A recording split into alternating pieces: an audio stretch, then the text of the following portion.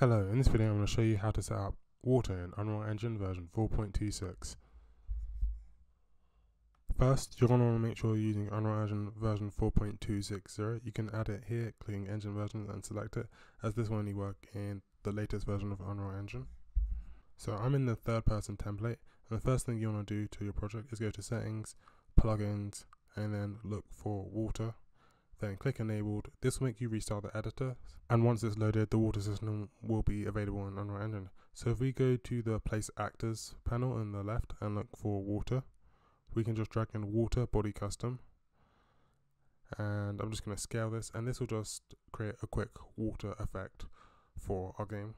So I click play, we can see we've just created some simple water, but there are more water features which can be integrated with the landscapes, so I'm going to show that bit next.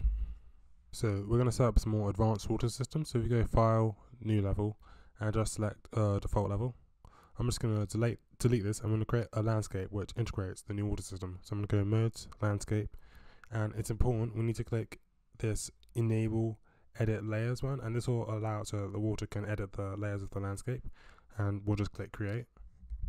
And now we have a landscape. So I'm just going to go back to my modes and go back to select mode.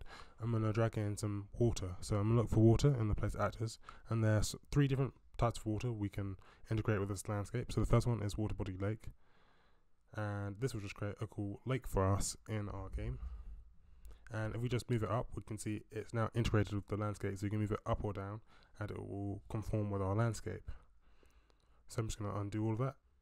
So if we just click on any point on the water and right click and add a spline point here, we can add or remove spline points to adjust the water shape to be a shape that we want it to be. So in the right there are a bunch of different water settings. I've not explored with all of them, but you can use this to edit how the water behaves. So I'm just looking for one. So under curve settings, we can change the depth of the water, so that'd be like how deep it is. So I'm gonna make it 1,000. And we can just test this out. So I click play, we can see the water is really deep, and there are a bunch of these settings. So we can also adjust the ramp width. So if I make this like 1, it'll be really steep when we go to the water, and that looks kind of off. But if I just make it back to a value like 500, you can see it's a bit more smooth before we go to the deepness of the water. So I'm going to put it back as the default value of 2000, and that's basically a lake. So next, I'm going to show you the river. And again, we can edit a bunch of different settings inside here.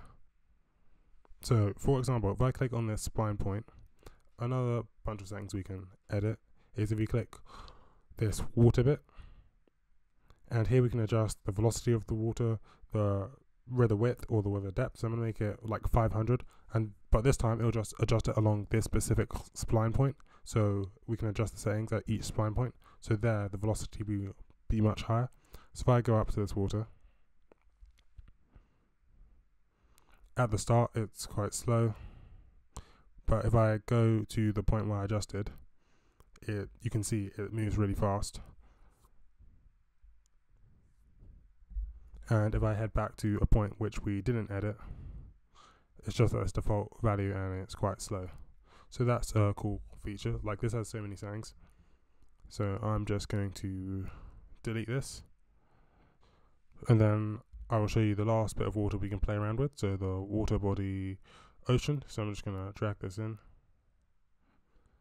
and this will just create a whole ocean around our whole landscape.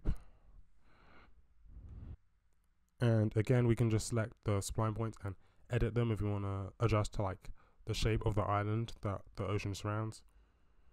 So if we scroll down, we can adjust the gap between the ocean and the land. So if I make this value like 0, there's no gap. I will change it back though. That is all for now. If you enjoyed, like and subscribe, and I'll see you next time. Bye.